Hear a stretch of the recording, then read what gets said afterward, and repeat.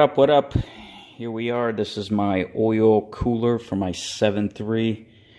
I had a leak coming from the front, which is this right here.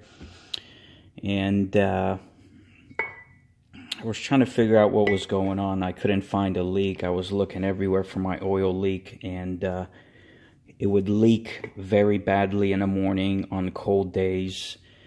And basically the O-rings were wore out. As you could see how flat that is, which I know the O-ring's going to compress when it goes into housing. Yes, I'm totally aware of that. But there's no flexibility in them at all. I mean, they're rock solid. You know, these are the new ones. They're just so hard. And what was happening when the actual tube was getting some heat, these would expand and get a little softer. But as you could hear that, they're rock solid, and you know, it's a 96. But yeah, that's where my leak was coming from.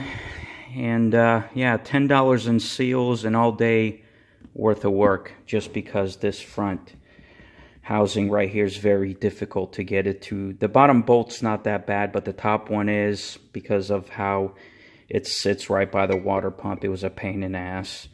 The back one was fairly easy to get off. And so yeah, I'm going to put these new O-rings on and slap this sucker back together so I can get back to work.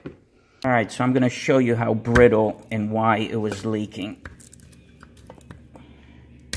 See that?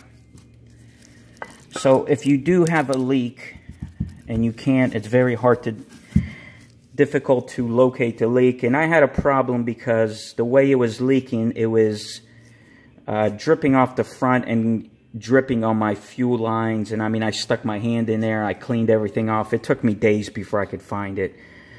But if you do have a leak and it's very hard to detect and it's anywhere around this oil cooler, it's definitely this. Watch this. There you go. Yep. There it is. There's my O-ring. There's my problem. There it is. So, yeah. Fun, fun, fun.